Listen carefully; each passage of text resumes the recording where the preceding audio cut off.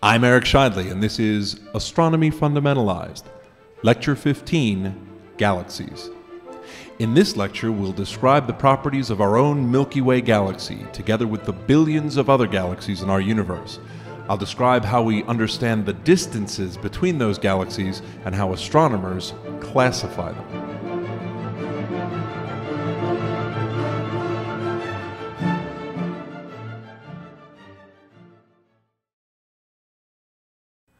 As I'm giving this lecture in May of 2009, the Space Shuttle Atlantis is servicing the Hubble Space Telescope for the very last time, making some adjustments and corrections, adding some new equipment.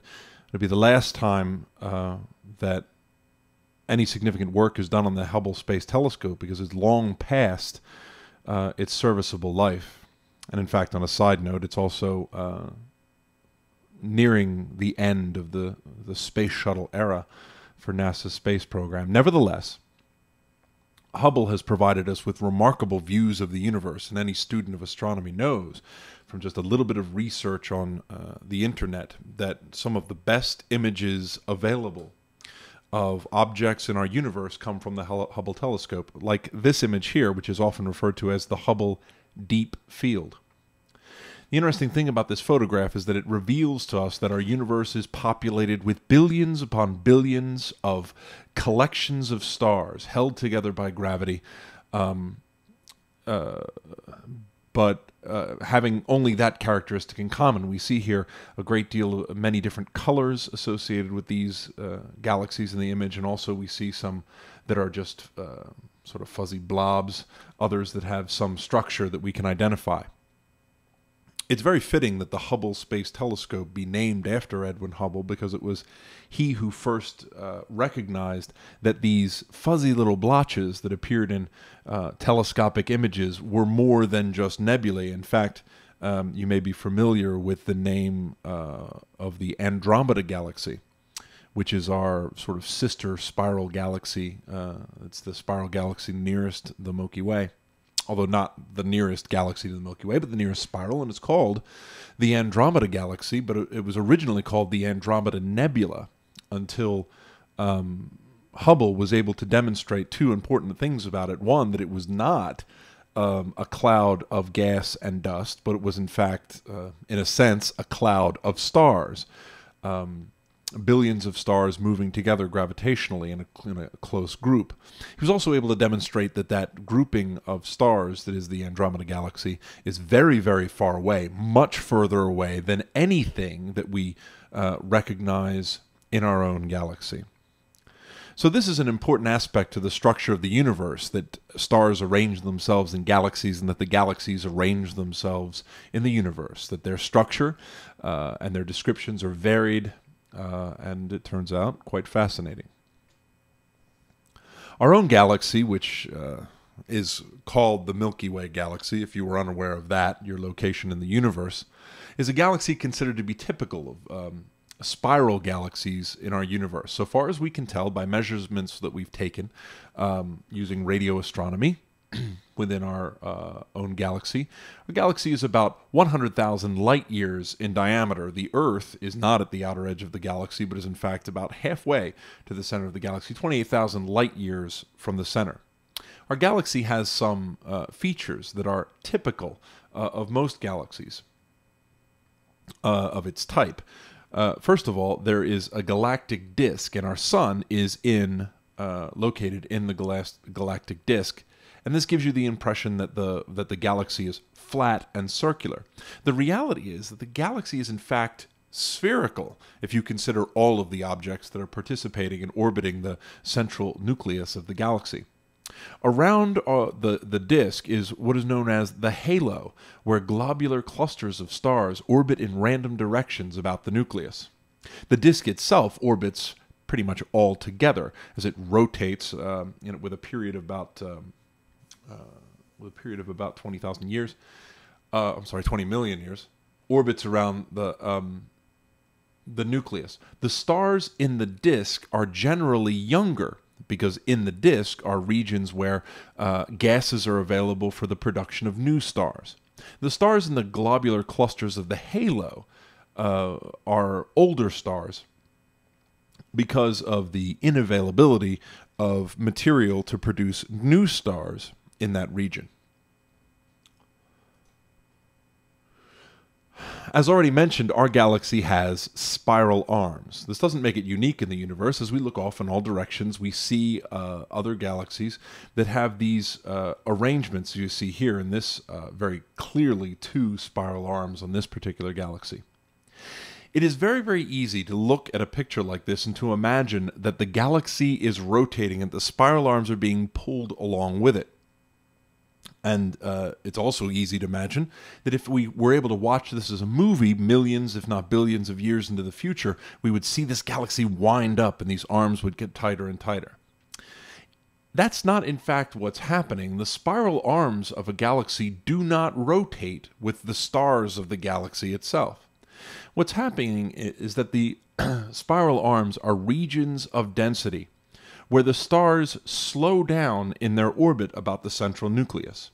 In a way, the spiral arms are a bit like a traffic jam. Imagine at a particular radius from the nucleus, it's like a track, and there are cars on this track driving around in a constant circle around the nucleus. But periodically, there are regions on the track where cars have a reason to slow down. Perhaps the track is rough in that area. And so they hit the brakes and little traffic jams occur. So what's really going on in this image as we look at the spiral arms is that the stars in the galaxy are traveling through the spiral regions and slowing down so that there's a traffic jam and we have more dense star regions. This is important for the evolution and star formation in these galaxies, because it's in the spiral arm region that the density of gases becomes significant enough and there's enough hydrogen available in close enough proximity to create new stars. So the basic idea there is that when the galaxy rotates, the spiral arms do not rotate with it. The spiral arms are regions of greater star density, and stars move in and move out on a regular basis. There are other spirals around us that are like our own galaxy, many spiral galaxies. We look out and we see them. Some of them we see edge on, and some of them we see from the top in varying angles, because naturally the galaxies that we view when we look out in the universe are not very considerate as to their orientation in space. We see a spiral galaxy here that has many spiral arms, where the previous one just had 2. And in fact, we've identified that our own Milky Way galaxy has several spiral arms, and they have names: the Sagittarius arm, the Perseus arm, the Centaurus arm, the Cygnus arm, and the Orion arm. And Earth is in the Orion arm of the galaxy. I'm not sure that that's a terribly useful piece of information. If you find yourself lost in the galaxy, finding your way home may be more significant a problem than just telling someone or asking directions to the Orion arm. Nevertheless, our galaxy has several spiral arms, and they all have lovely names.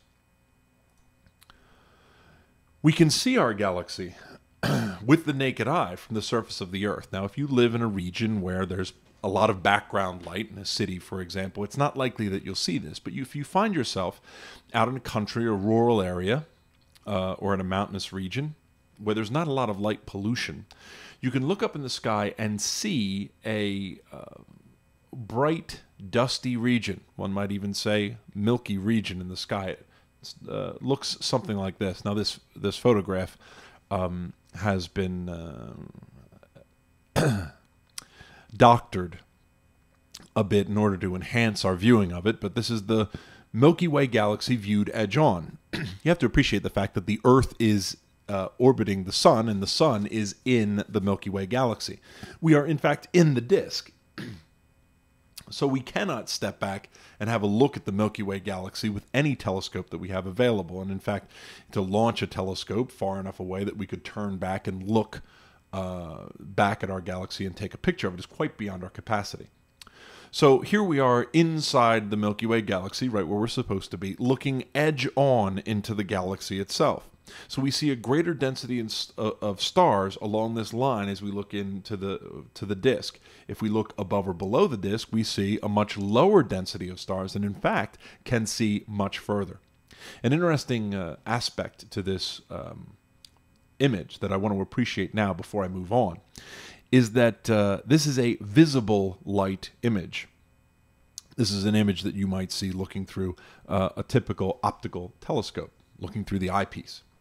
What we see characteristic here is there's a lot of light associated with a dense region of stars that is the Milky Way galaxy, but also there are darker regions, particularly in the top third of the photograph, where dust in the galaxy is obscuring our view in towards the center of the galaxy. It turns out for studying the structure of the galaxy, visible light is not the best option. Our galaxy is much easier to view in infrared. Here's an infrared vision of the view of the galaxy from Earth looking in.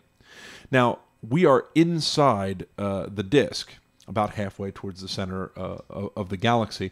And so this image that we have here in a Mercator projection is a 360-degree view from the point of view of Earth.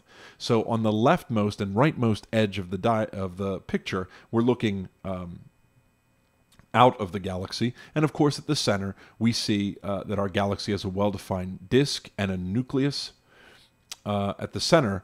And the nucleus is of particular interest to astronomers. The reason for this is that as we look towards the center of our galaxy, and this image, I believe, is an X-ray image of the nucleus of the galaxy, we see a very, very violent and dramatic dynamic system. We've been able to identify that there are several objects very near the center of our galaxy which are in orbit about the center, at velocities near 80% the speed of light. The interesting thing about that is that makes it possible for us to determine that if there is an object at the center of the galaxy that is producing the gravitational force that draws those near galactic center objects around in orbit, we'd be able to calculate what that mass is. And it turns out the current estimate for the mass of the object at the center of the galaxy is about 2.5 times 10 to the 6th solar masses. That means whatever's at the center of our solar system, it is 1 million times more massive than our own sun. That's a very dramatic thing, because one of the things we realize is that when stars begin their life with masses much greater than our sun, let's say a star that begins life 20 times more massive than our sun, there's a possibility that when that star reaches its death phase, that it could become a black hole. Well, if a 20 solar mass star can become a black hole, then a 1 million mass object would most assuredly be a black hole. And in fact, the general theory of relativity predicts that it should be so. At the center of our galaxy, there is most likely a supermassive black hole. This object has taken on the name Sagittarius A, and it is a very strong emitter of X-ray radiation. The center of the galaxy is a violent place, and no stars that exist at the center of the galaxy would have planets that would support life, because the environment of the center of the galaxy is a little bit too energetic and, as I'll coin a term, optically poisonous for those sorts of things. But there are still... because of the density of the center of our galaxy and the violence of the things that are going on there, and the difficulty of observing it, because between us and the center of the galaxy there's a fantastic amount of dust and stars and other matter that obscures our view of the center. There's much that is still unknown about the center of the galaxy, and this is ongoing astrophysical research. You may wonder at this point how we know the distances to other galaxies. What basically happened historically is Hubble was looking at the Andromeda Nebulae and identified that it was individual stars, but also identified that it was extraordinarily far away, more distant than any other object in our own galaxy. So how is it that you can tell the distances of things that are very far away if you can't just go out into space and with a measuring tape string it from here to here and say that it's so many meters? That's obviously impractical. We need indirect evidence to make it possible for us to measure those distances. The answer is variable stars.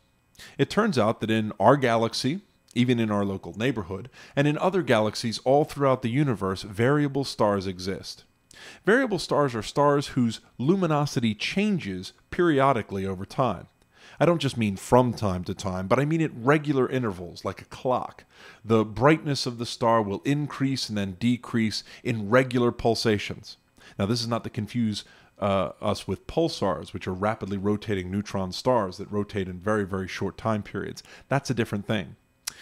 Variable stars, the mechanism for that is associated with what we formerly discussed about the radiation pressure that is caused by the nuclear reactions that go on inside of a star. The radiation pressure pushes outward and the gravitational pressure pushes inward, and they exist in equilibrium.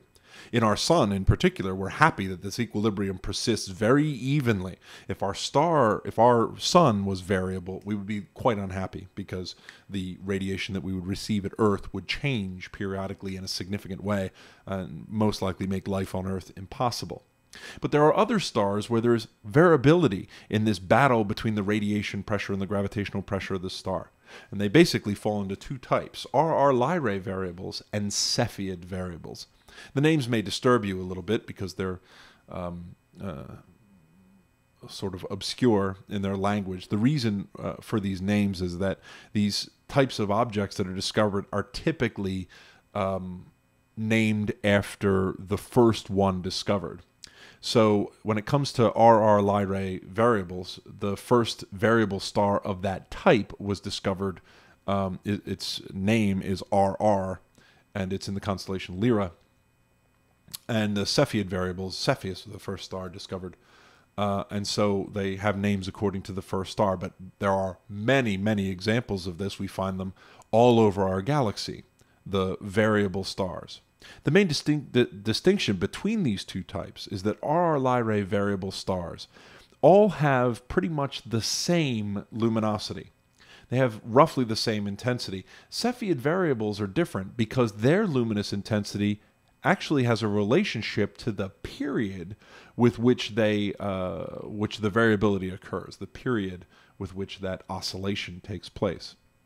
Here we see our favorite Hertzsprung-Russell diagram where we organize our stars, and we find that a couple of things. First of all, that the Lyrae variables and the Cepheid variables are all stars larger than our sun and further up the main sequence than our sun. They have greater luminosities, and the RR Lyrae variables have luminosities about 100 times the luminosity of our sun, but the Cepheid variables have variable luminosities, some having luminosities as low as the Lyrae variables, but others having luminosities greater than 10,000 times the luminosity of our own sun.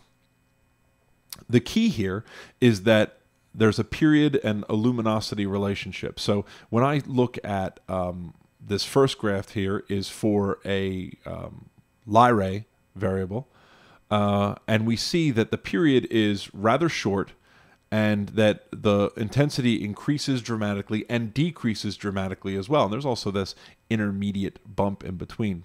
The lower graph is a graph of a Cepheid variable, and we see that the period is longer and also that it has a distinctively different shape. This makes it possible for astronomers to distinguish between these two types of variable stars. The period is longer, and a time period of, it looks like here to be about 1, 2, 3.5 days for the period of this Cepheid variable in the bottom graph. The periods vary significantly. Cepheid variables have a range of periods from a few days to months, and it makes us provides us an interesting relationship because the luminous intensity of Cepheid variables depends on the period. The inset diagram to the right, which is a visible diagram taken sequentially, shows a variable star where we can see the image of the same star. We see how every star in the entire field of view is doubled. Every star has an identical star right next to it. That's because the two images were taken at different times and superimposed one on top of the other. When we see the variable star, I think in this case it's a Cepheid variable, but we see the variability in obvious change in the luminous intensity of the star, which is a change in the apparent brightness of the star. So we have this period luminosity relationship for the Cepheids, and all of the Lyrae variables are a little bit less than 100 solar units in their luminous intensity. And the Cepheids, we can determine what their luminous intensity is based on the pulsation period. For example, if I view a Cepheid and I measure its pulsation period and I find out that it's 20 days, then I'll go along the x-axis to 20 and then up, and I'll see that it's less than 10,000 in its luminosity, say about 9,000 something. I would obviously, if I was doing this experimentally, I would have a better scale on my y-axis. Nevertheless, it's possible, knowing the pulsation period of my Cepheid variable star, to determine its luminosity. So this is the deal. This is what I'm saying. You can figure out the luminosities of these variable stars just by observing their behavior from Earth. Well, the question is, who cares? The reason why I care is that the brightness that a star appears when viewed from Earth is related to its luminous intensity. Here I have a diagram that shows several candles. In fact, it's the same candle. And the candle has a certain intrinsic brightness, certain luminosity to it. But if I put a candle further and further away, the brightness of that candle is less and less and less. This is a principle that we talked about before, when we were talking about apparent magnitude of stars, the apparent brightness of stars, and that the intensity of the light that's emitted by a star diminishes as 1 over the square of the distance. The idea here is that if I can look at a star from the surface of the Earth and estimate its apparent brightness, how bright it appears, and if I can know the luminosity of the star, because it's a variable star, and that I know how their behavior is related to their luminosity, then it's possible for me to solve the equation for the distance to those stars. So what you do is you look around in our own galaxy for variable stars that you know the periods of and the luminosities of, and you figure out their distances, and you discover that there's a period luminosity relationship. And then if you're Edwin Hubble, you look off to the Andromeda galaxy and you see that there are stars in the Andromeda galaxy that are variable stars. Now, you can imagine that that's quite a tricky thing to do, to be making close observations of stars at distant galaxies, and so obviously there's an issue of the power of the telescope that you use to make that observation. But nevertheless, you look to a distant galaxy and you see a variable star. You imagine that it behaves the same way as variable stars do in our own galaxy, and so you determine its luminosity based on that. Knowing its luminosity and how bright that star is apparently when viewed from the surface of the Earth, you can calculate the distance to that star. Now, obviously, this would only work for galaxies very nearby, but it was enough for us to recognize that the galaxies that surround us in our universe are fantastically far away, and that made it possible for us to recognize them as bodies independent of our own galaxy. For galaxies that are much further away, far enough away that these period luminosity relationships don't work, we're going to return to this idea of redshift as a little bit of a review. We know that light emitted by stars has particular emission and absorption spectra, and that the spectral lines that we find in radiation that we collect here on Earth is indicative of the elements. And so a spectrum is like a fingerprint. But due to the Doppler effect, if a source is moving away from us, then we find that all of the spectral lines that we expect in the spectrum of light from that object are shifted to the red end of the spectrum. If the object is traveling toward us, we find that they're blue shifted. And here is a remarkable fact, I should say, about modern astronomy, is we have recognized that when you look out in the universe and look at all of those galaxies, the galaxies in the Hubble Deep Field, for example, all those galaxies that we saw, billions and billions of galaxies, they all appear to be redshifted. That is, all of the galaxies in the universe seem to be moving away from us, which is a very, very curious notion that we'll have to come back to in a later lecture, because it has significant implications for the cosmology of our universe. But for the moment, we recognize that I can identify the redshift of a galaxy and therefore know how rapidly it is receding from our point of view here on Earth. What Hubble recognized is that there was a relationship between the recessional velocity of galaxies and the distance to the galaxies that could be measured by some other standard. And so we have this very, very famous Hubble plot here, where it's discovered that there's a linear relationship between how far away a galaxy is and how redshifted it is. That is, its recessional velocity. And so with this graph, we see that it's sort of linear here, and we can fit a line to it. And the slope of that line is called Hubble's constant, or Hubble's parameter. And it's given the symbol h sub 0, as you see here in this diagram.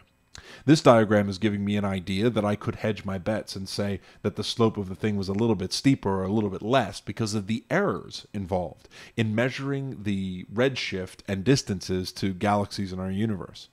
It's important to respect the fact that despite these results are very dramatic and impressive, and I'd like to get very excited about them, I have to appreciate that they are in fact measurements, and measurements are subject to uncertainty, which is one of the reasons why astronomers are constantly working to improve the techniques and analysis of techniques for collecting and analysis of data that we receive from deep in space. Nevertheless, Hubble was able to predict that the recessional velocity of an object, or the redshift of a galaxy, is associated with its distance. That means that if I can look deep into the universe further than I have any distance standard to measure, and simply measure the redshift, then by using this curve as a prediction, I can calculate or make an approximation of the distance to that object. And we have looked out and seen the furthest galaxies. There's a cluster of galaxies called the Abel cluster, I believe, which is the furthest away, and it seems that cluster of galaxies is more than 13 billion light years from Earth. And so that gives us sort of a scale of the universe, a rough size of the universe. Of course, it turns out to be true that we can't see all of the universe at this point, but as I said, issues like that are for another lecture when we discuss cosmology. For now, we have Hubble's law, a relationship between redshift and the distance to galaxies, and the notion that we find that all of the galaxies in the universe are traveling away from us. So we look up with our Hubble telescope and start viewing galaxies all over the place, and we discover that there are a great many of different structures. And so there's a kind of classification system that has evolved. That system is very imprecise, and it's changing all the time. But there are some basic things that we want to look out for. In the upper left here, we have a typical spiral galaxy. It has a bulging nucleus and a clearly defined disk, and also regions of high stellar density that form the arms, making the galaxy appear to be a whirlpool, despite the fact that we recognize that the spiral arms are really the traffic jams where stars slow down in their orbits around, and the density increases. To the right of that spiral is a very, very peculiar structure indeed, one that astronomers are still working on explaining fully, doing numerical modeling on very, very powerful computers to describe this. This is known as a barred spiral. Once again, we have a nucleus, although the nucleus in this case is a little bit fuzzy. We have a disk, and we have two very clear spiral arms, but the arms don't spiral to the center of the galaxy. Instead, there is a bar which connects them horizontally. So this galaxy is referred to as a barred spiral. On the lower left, we have what is known as an elliptical galaxy. It has no disk and no clear nucleus. Certainly, it has a greater stellar density at the center than it does at the edges, but there's no clear increase in density at the center. It also is elliptical in shape. Ellipticals range from galaxies which are nearly spherical to galaxies which are almost cigar-shaped, where their elliptical shape is stretched out to resemble more of a cartoon version of a cigar. Elliptical galaxies vary in size significantly. There are galaxies that are 20 times the size of our own Milky Way galaxy, and there are other elliptical galaxies that are so sparse in the number of stars that we have, for a time, looked straight through them without noticing that they were in fact there. They're very difficult to identify, very low density, very small galaxies. On the lower right, we see a classification of galaxies known as the irregulars. We have two irregular galaxies in close proximity to our own Milky Way galaxy. They're called the large Magellanic and small Magellanic clouds. They're called Magellanic because they're, in effect, orbiting our own galaxy. There's a gravitational interaction between our galaxies and these other galaxies, and this can happen in the universe. As a matter of fact, you can do a little research and find images of galaxies that are in fact colliding, gravitationally attracting each other till the galaxies pass through one another, which causes a great disturbance of any kind of regular structure that the galaxy would have, and disturbs it. There are theories out there that suggest that these irregular galaxies, the large Magellanic and the small Magellanic Cloud, at one time passed through the Milky Way galaxy, and that's what caused their structure to be so greatly scrambled. Hubble himself developed a classification scheme for galaxies, which is often known as the Hubble tuning fork. I present it here because it's a very traditional and classic aspect of astronomy, but I'm learning now from all of the astronomers that I know that the classification of galaxies is moving away from the Hubble tuning fork classification system. Nevertheless, Hubble recognized that there were elliptical galaxies, and he numbered them from 0 to 7. 0 being a galaxy that was spherical, and 7 being a cigar-shaped galaxy. After the ellipticals, we get the spirals, where we branch off into the two kinds, the barred spiral and the normal spiral. And the spirals are distinguished according to the way the arms form. We see that an SC spiral has a large number of spiral arms, where an SA spiral has a few arms.